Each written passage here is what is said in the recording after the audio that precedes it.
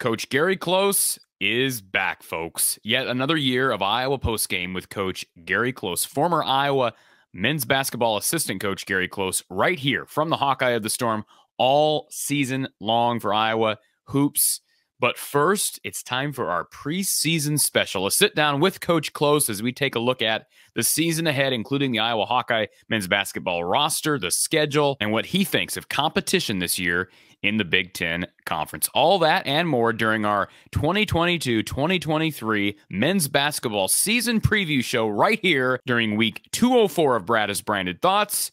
This is from the Hawkeye of the Storm. You may have heard of the real-life Hawkeye man cave known as Kinnick Under the Kitchen. Well, after lots of hard work, there's not much space left to paint, but the walls are exploding out for public consumption.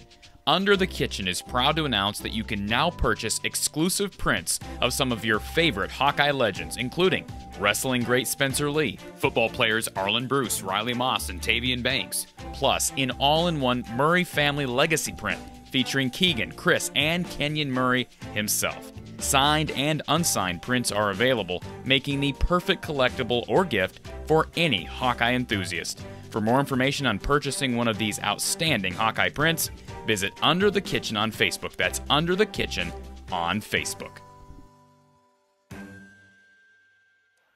Pleased to be joined now by the one and only Coach Gary Close, back for another season here on the show. And Gary, it's been a while since we've seen you. I said, as you jumped on the broadcast before we went live here, I said, you're kind of a sight for sore eyes. I've missed talking basketball with you, and lots happened with Iowa basketball as it relates to recruiting and certainly with coaching changes. So before we get to substance, appreciate you coming back. And how's your summer and fall been going?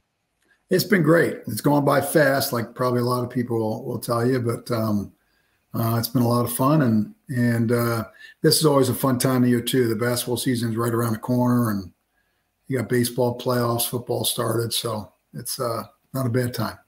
Well, how is it different now? I mean, you look back at your coaching years, most of your life, right? I mean, this is probably one of the busiest times of the year, and of course now you're still excited for this time of the year, but it's got to feel different.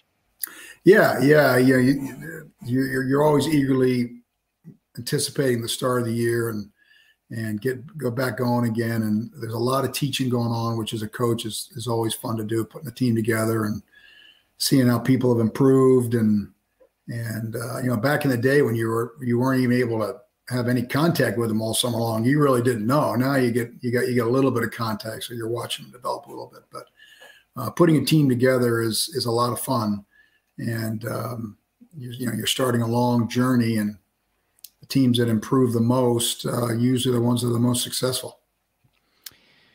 Well, we've had an interesting offseason, Gary, as it relates to Iowa basketball. Last time we were on the air together live, we had Matt Gatens, who was an assistant coach at Drake, and we were recapping what was a very disappointing Iowa exit in the NCAA tournament, and a lot of kind of shell-shocked Iowa fans. And you can kind of understand why, looking back, what a finish to the season as it relates to the regular season, and then the Big Ten tournament run, a tournament Iowa had struggled to play in for a number of years. And you play a Richmond team that goes on to lose handily to Providence. I know we're kind of looking back, but what do you take from that exit? Is that more, do you just kind of look back and say that's just how the NCAA tournament works? Or are there things you can learn from so that there's a better chance at tournament success this coming spring? Yeah, that's a good question. It certainly is the nature of the NCAA tournament. I mean, it's not like it's a 5-game series or a 7-game series where usually especially in basketball, usually the better team will prevail. It's a one-shot deal, and you just have an off night, you can be bounced. And I think that's the primary reason. They just didn't have their best game, and it came in a pretty tough time. So I'm sure it left a bad feeling, and hopefully it's something that'll motivate them. But so much emphasis is put on the tournament that when you don't do well, it kind of leaves a sour feeling on what was a really, really successful year in terms of what they lost, what was coming back, the competitiveness in the league to win the Big Ten tournament championship. There were a lot of positives that made it a really, really fun year to watch the Hawkeyes. Connor McCaffrey, I know he's went on the record in some interviews since that loss and has been very outspoken about how that loss still haunts him. And there have been other people who have, other players, and I've asked these players the same question. Do you feel the same way as Connor? And they said, no, I've flushed it. So from your experience in coaching, is that a good or a bad thing, or does it just depend on the individual as it relates to, okay, I'm going to use this loss from 9 months ago as motivation, or I flushed it the day after? How would you interpret that? Yeah, I think it's your own personal take. You know, Connor, his career is winding down, and so he doesn't have as many opportunities to go after this as some of the others. Maybe if you ask them in another year or two, they'd feel the exact same way. That you only get that chance, and once that chance is over, it's done. And when those chances are over, then there's no looking back. So I think in his case, you know, they had a really good team. They had a chance to really make a run. They were coming off a terrific Big Ten tournament. I know there was probably a lot of disappointment. They couldn't have made a deep run in the NCAA tournament, and so I can see where he's coming from. With other people, they'd rather move on and not dwell on it, and it's kind of a perspective from each individual. And Gary, I don't know how you feel about this. I know it's just completely circumventing, if you will, but I mean, I think that you get past Richmond in that game. I know Providence won handily over Richmond, but I think Iowa matched up okay with Providence. There was a chance for them to make a run. I mean, a serious run. I don't think there's I think there's this misconception that, you know, you lose in the first round, that you were a fake or a fraud. But as you alluded to earlier, matchups are huge. I mean, how far could Iowa have went in the tournament, and how much does that motivate you moving forward, heading into March Madness in 2020? Yeah, that's a good question. You know, it's that first game is always a bear. I mean, it's just it's the first time, even in the Big Ten tournament, you lose. You know, you still got, you know, unless you're one of the teams at near the bottom part of the standings where you're not going to get in the NCAA. In Iowa's case, they knew they had another game. Even if they lost in the Big Ten tournament. When you get the NCAA, it's over, and it's a little different animal. And so a lot of times you get through that first game. I even know in some of our runs at Wisconsin late, my stint there, we had two really difficult games in our Final Four years in our first game and could have gotten knocked out in either one of them and survived. And then you kind of get, okay, we got that one by. Let's get it going here. And so a lot of times just get through that first one. You know what they say, just, you know, survive in advance. That's the case. You just got to find a way to win and then keep doing that, because it's just a one day tournament deal in terms of winning and losing. So I like to think, you know, they got a lot of guys back from that team. They got the experience, and hopefully that's one of the factors that motivate them for a big, strong off season. And the irony behind having Matt Gatens on for our last show is that just months later, now he is a part of the staff with Kirk Spira and Billy Taylor moving on. And of course, Courtney Eldridge promoted to one of the three full-time assistant roles. I know that you don't know Courtney as well as you know Matt. And of course, these guys we're evaluating these guys as coaches, but knowing what you know about Matt Gatens, what does he bring to this staff in replacement of two? I mean, honestly, both of these guys, Courtney and Matt, are young in place of two very seasoned veterans in Spira and Taylor. Yeah, for sure. Well, I've known Matt for a long, long time. When I first got to Iowa and as a little kid, and then, you know, watching his career at Iowa, and he had a hand in a couple of knots on my head, and then, you know, seeing his, you know, his coach career develop. So it's a great hire. I mean, he's a Hawkeye. He's a student of the game, loves the game of basketball. I think he's got a great personality. I think he'll get along well with the team. So I thought it was a no-brainer hire. He's replacing a real good coach in Kirk Spira. He's a veteran. He's terrific in, you know, scouting reports and things like that. So it'll be interesting to watch, because those two guys are very experienced and been down the pike, and now you got two young guys. It'll be a little different, but it'll probably bring a different vibe, which is sometimes is great. It's just, you know, in case it might be just what they need. So I think the world of Matt. I think he'll do a great job. Courtney, I don't know as well, but I've heard real good things about him. So I think Fran did a good job in replacing two really good, experienced coaches. We've talked about different roles for different assistant coaches on staffs, and I remember asking you, did you focus more on big men, on guards, and I don't believe you really. That wasn't how Dr. Tom operated here, correct? Yeah, actually, both places. Not really. It's just we kind of all taught and had our little niche, and we all divided up the scouting and the recruiting, and so it was more of a team effort rather than an offensive coach and a defensive coach. But that's changed more. I think more and more teams are doing that. I'm not sure Iowa does that, but I know in the two places I work at, we didn't do that. And so, in addition to the coaching changes throughout the offseason, we know NIL and transfer portal have been major storylines, not just at Iowa, but across the landscape of college basketball and college football for that matter. Iowa, and to no one's surprise, made an effort in the portal, especially at the 5. Fardaz Amack being a kid that it looked for a while like Iowa had a decent shot at. He ends up going to Texas Tech. They went after a number of guys in the portal at that position. Fran swings and misses. And I think NIL, I don't want to say you blame everything on NIL, but that's certainly a factor. Just your general thoughts, Gary? We can talk about big man in a second, but your general thoughts on the changing landscape, because the last time we've talked, back in the spring, it just seems like the world has changed a lot in the last 6-7 months as it relates to these two things. Yeah. It's got me a little concerned. It'll be interesting to see how it all transpires. It was long overdue that in my opinion, that athletes needed to get some compensation. It just, the money that was being made wasn't trickling down to them, and they need some spending money. They can't work. Things like that.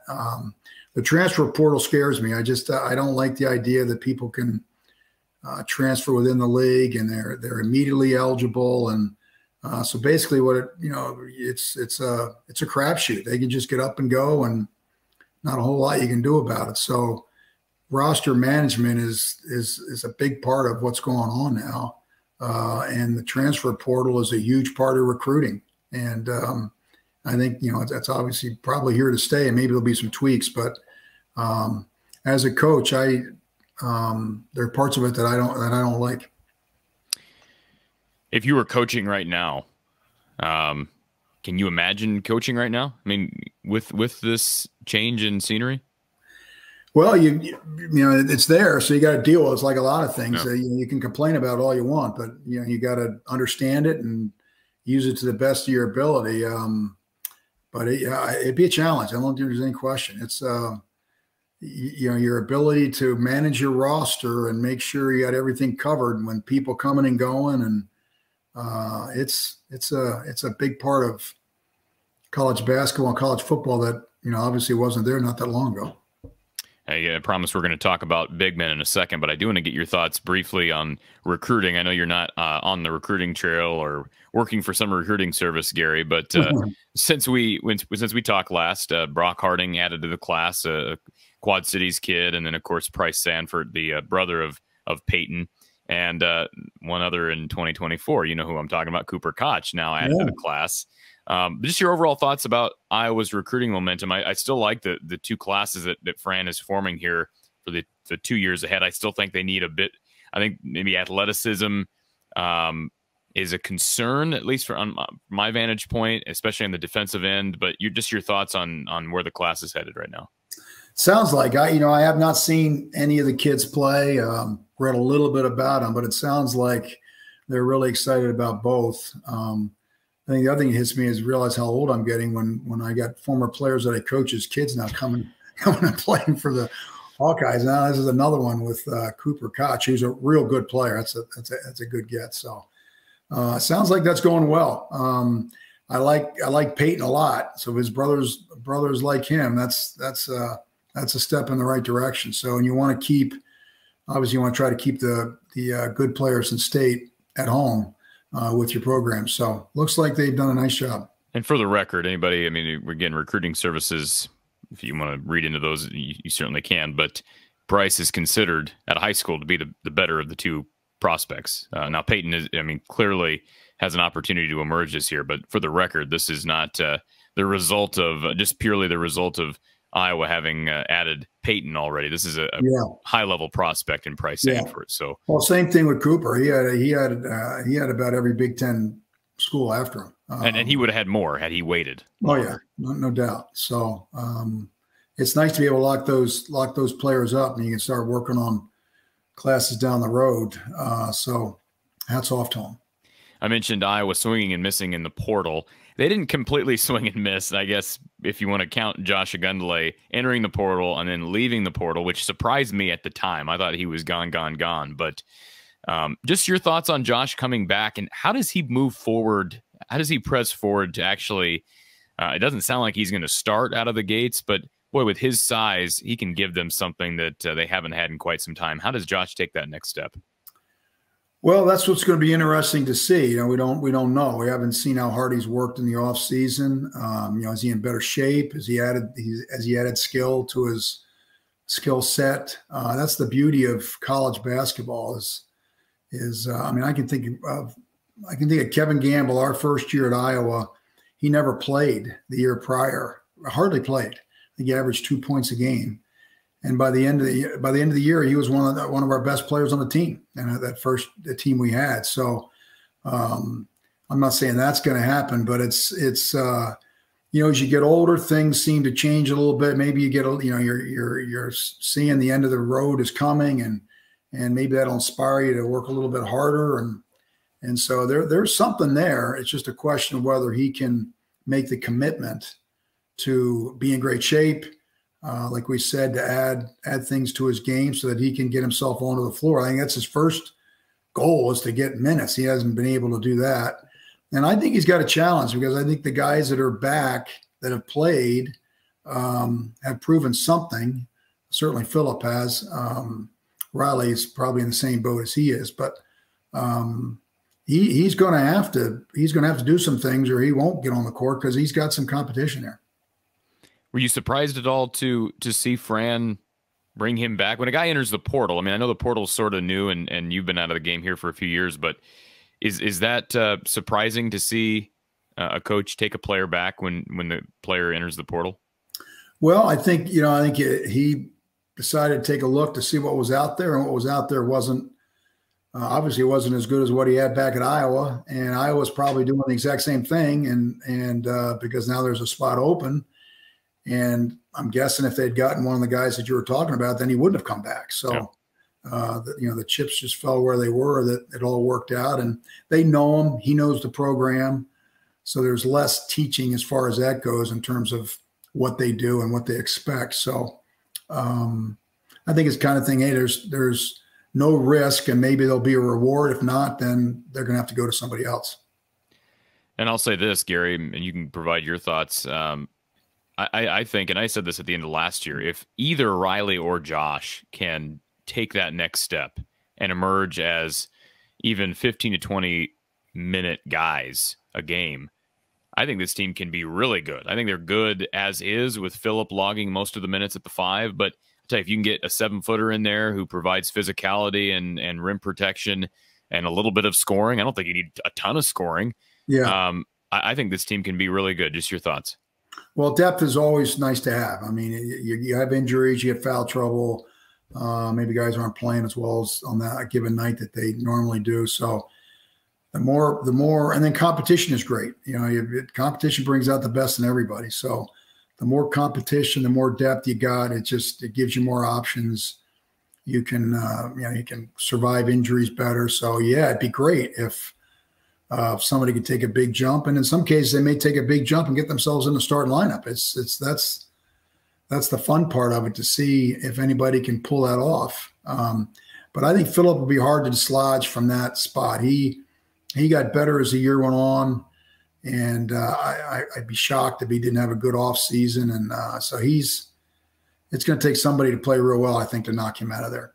Hawkeye fans, let's talk about health and performance optimization for a moment. Our sponsor, Ascent Nutrition, offers amazing products. It's actually owned by former Iowa graduate Lance Shuttler. Now, I've decided to partner with Ascent Nutrition because of their unique approach to human health. Ascent offers an organically grown, mold and mycotoxin-free coffee. It provides a pure, clean, and rich flavor without those pesticides that most coffees are treated with. They also offer an algae oil DHA, which is used to support brain health, memory, and focus, as well as proper nervous system development in adults, children, athletes, and even pets.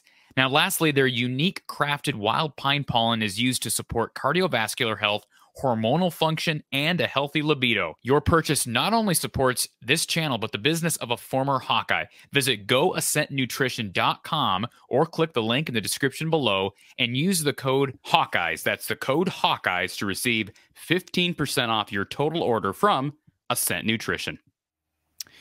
One thing about Iowa, Gary, is they do lack, unless Josh or Riley can emerge, they do lack a solid presence bigger than 6'9" in Philip Brada. However, they're really long across the board. I mean, even Tony Perkins, who I consider to be the starting two at this point, is a long two. And of course, with Patrick McCaffrey and Chris Murray and even Peyton Sanford, who reportedly has grown a full inch during this past offseason, which I want to get your thoughts on that in a second. But how much does that length help you across the board, even though you may not have that 7-footer who's proven? Yeah. I don't think that'll be a problem. I think the way Philip played going down the stretch, and like you mentioned, they've got some length and size at the other positions, and so it might give them some chance to do some things defensively maybe they can't do with a 7-footer in there. So good coaches, and Franz won. Here's what I've got, and this is what we've got to do to give us our best chance of winning. So it'd be great to have some additional depth that we talked about, and you bring a 7-footer off there, they give you a different look. But if that isn't the case, I still think they're fine. Let's take a look at the starting five. This is just my prediction, I guess, if you will. Ulis, Perkins, Patrick McCaffrey, Chris Murray, and Brada. I think that's pretty much what we're going to see.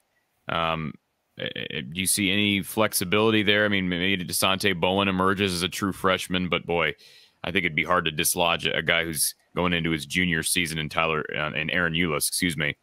Just your thoughts on the starting five. I think that's a pretty good guess. Yeah, I mean, that's your most experienced team. So I would say that's probably a good spot to start.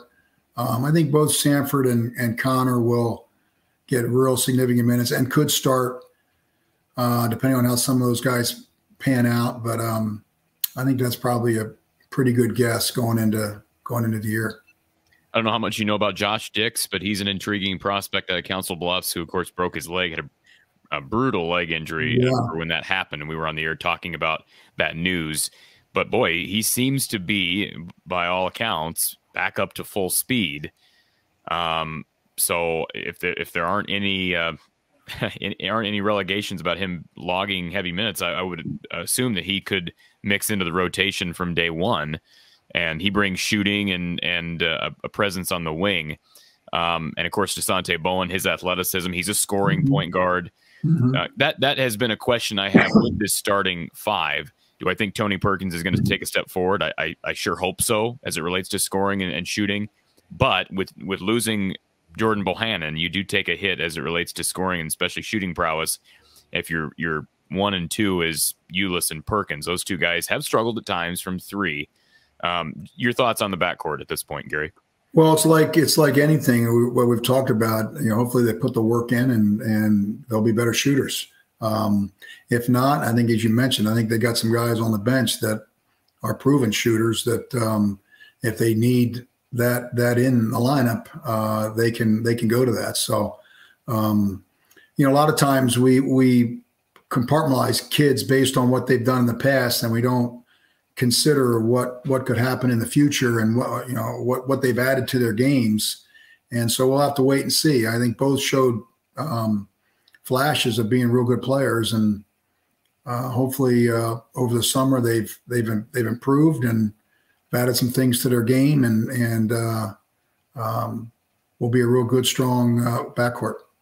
I'd be remiss if we didn't bring up the loss of Keegan Murray and the loss of Joe Toussaint, because those two guys were heavy parts of the rotation. Keegan goes without saying, and what he's doing so far with Sacramento. We'll see once we hit the regular season what he does, but those are some heavy losses to replace. Does Iowa go deeper this year, Gary, because of some of the lack of experience and mix more guys in?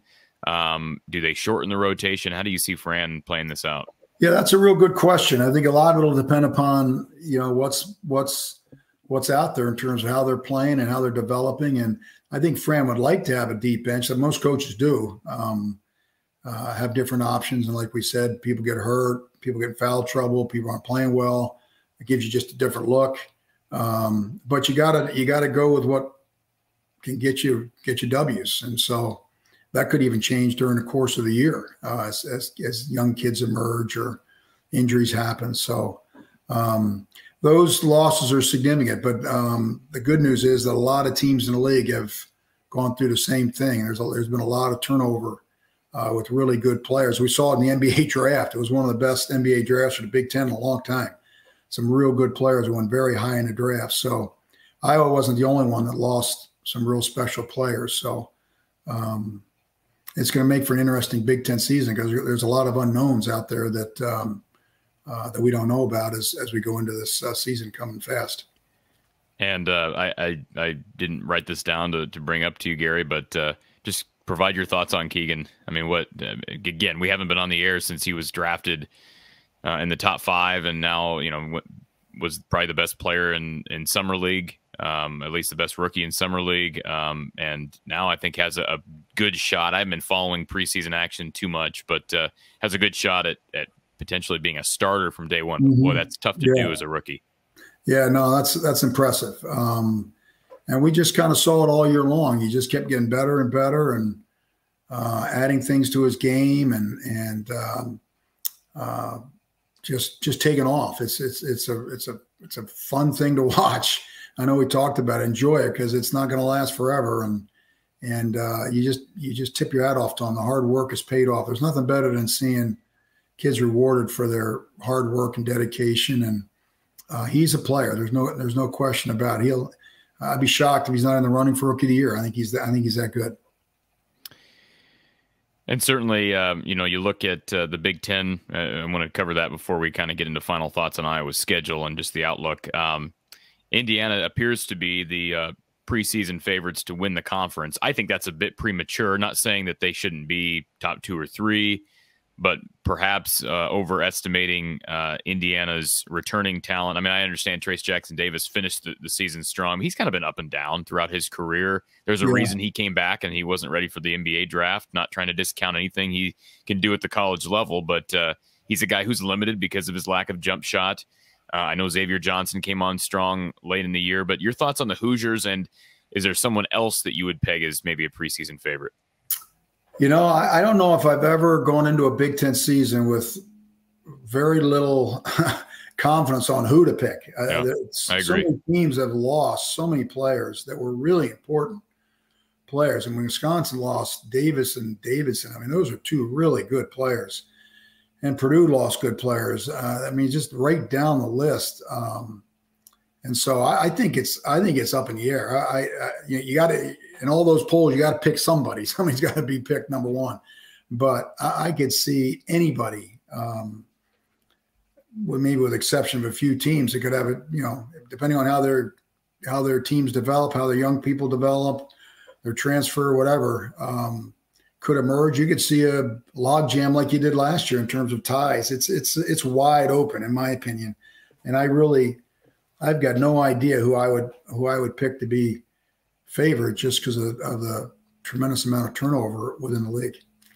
So here is we'll just run through the preseason selections by the media. Of course, Indiana predicted as the favorites in the Big Ten Conference. Illinois, Michigan State, Purdue, Ohio State, Iowa comes in at 7th, middle of the pack.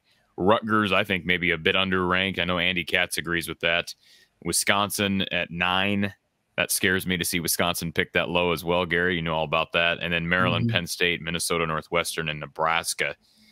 And boy, lowly Nebraska, they're at 14. Doesn't mean that they'll finish 14th, but I brought this up to you before we started recording as well. I'm a big fan of Fred Hoiberg, even though he's a Cyclone at heart. I have a bad feeling this might be his last year as it relates to having a chance to turn that program around, just because of, I mean, look what Wisconsin just did on the football field with firing of Paul Chryst, and Nebraska with Scott Frost. Your thoughts on Hoiberg, and what does he need to do to make it through another season?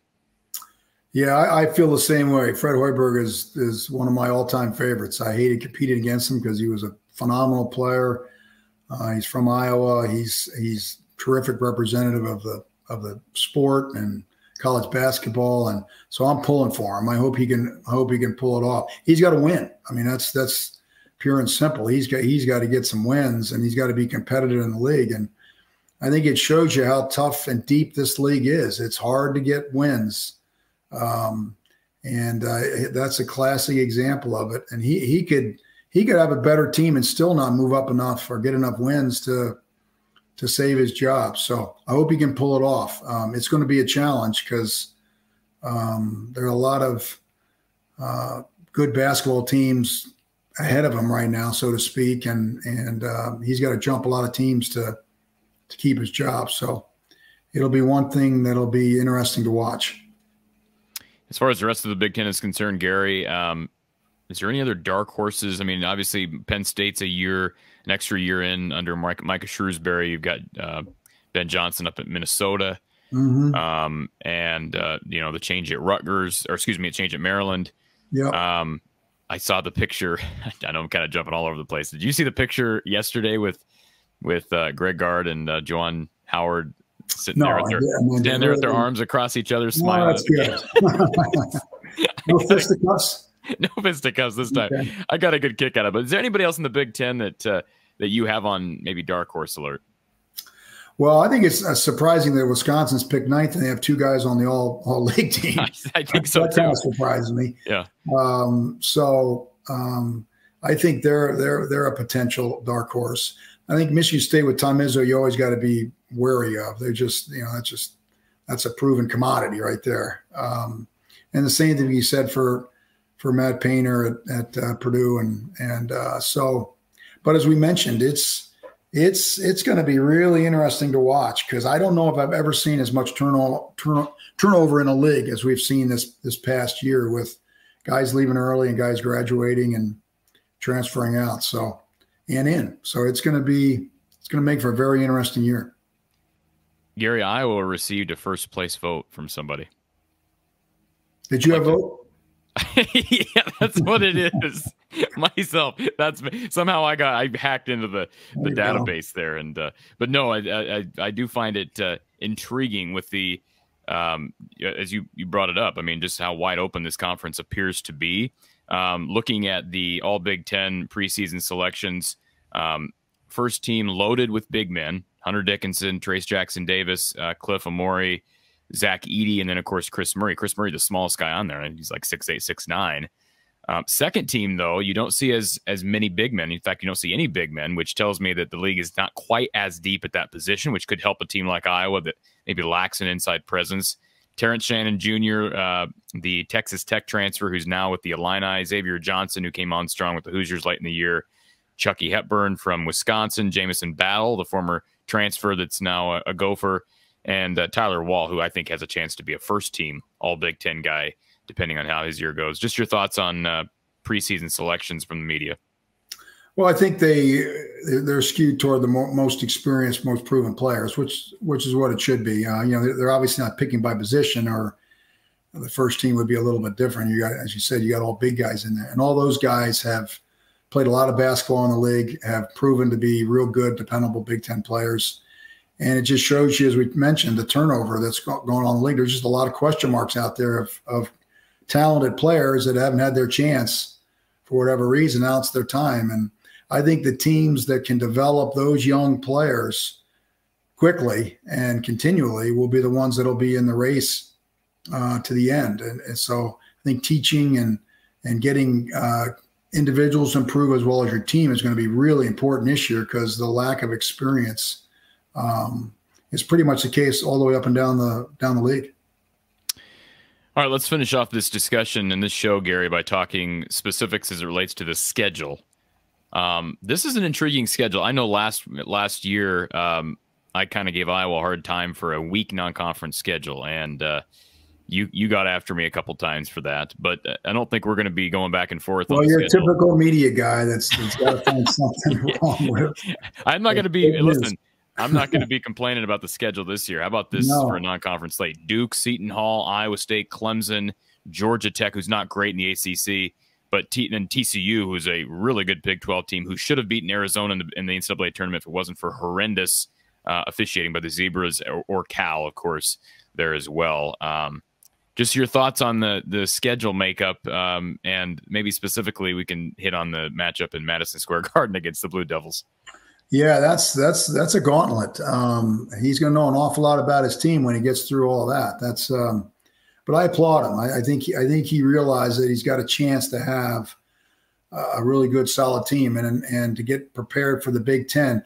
What you want to do in the non-conference is you want to find out what your weaknesses are. You don't want to find those out while the league's going on, because then it might be too late. And so he'll have, like we mentioned, he'll have a good idea. Hey, we got to shore up this area. We got to get better here. This team exposed that, and then hopefully they can get through it and gain some confidence and gain some knowledge, and then be set up for a run in the Big Ten. So yeah, that's quite a schedule. That's going to be it's going to be fun to watch. Maybe not as much fun to coach, but we'll learn an awful lot about this Hawkeye team by the time they get through all that. And Gary, I know hindsight's 20/20. And I'm not saying that Iowa was seeded correctly last year. I know there was controversy from some that Iowa should have been a 4 seed. My argument there, and I'm not knocking Fran for the schedule. I understand why he built the non-conference schedule last year the way he did. But if you have a slightly better non-conference schedule, you're probably a 4 seed, are you not? Last in the tournament, possibly. Yep. I mean, that's certainly one of the areas of criteria they look at. So that won't be a problem this year. All right, Gary, am I missing anything? Is there anything that I didn't hit on that we should bring up? I did mention as far as players in the Big Ten, I think Zed Key's a guy to look for that was not listed on either of the either first team or second team All Big Ten. I hate going up against those big, massive centers from Michigan State and Ohio State year after year. Is there anything else that I'm missing? I think you got it covered as always. Another A+ performance by you. Yeah, I appreciate that. I just want to let everybody know that, as we announced here the other day, we'll be returning with Coach Close throughout the season. So, second year of Iowa postgame with Coach Gary Close, and we'll have to figure out a way to spice things up. I know we've been integrating video calls from people, and I know Don Patterson's had a good time with some of those. We've had a few intoxicated people call in late at night, so hopefully we get some early tip-offs, Gary, and we can avoid that. Well, it's open forum, so you never know what's going to happen. So we'll deal with it. Yeah. All right, Coach. Well, we look. I know I look forward. I know the listeners and the watchers look forward to hearing your expertise all season long. So we look forward to what should be a very exciting season. Exhibition. Boy, do you realize there's an exhibition against Jeff Horner's team, Truman State, on the 31st of October. We're literally days away. Oh, that's yeah. And what else do they have? Is that the one? It's the one exhibition they have. Yeah, I think first, and they have a closed scrimmage that right. We don't know about. First regular season game is November 7th. That'll be it before you know it. Yeah, yeah. Wow. I'm looking forward to it. It's there's nothing better, so we'll have some fun with it. All right, folks. For Coach Gary Close, I'm Corey Brada. Gary, appreciate it again, and we'll talk to you soon. Sounds good.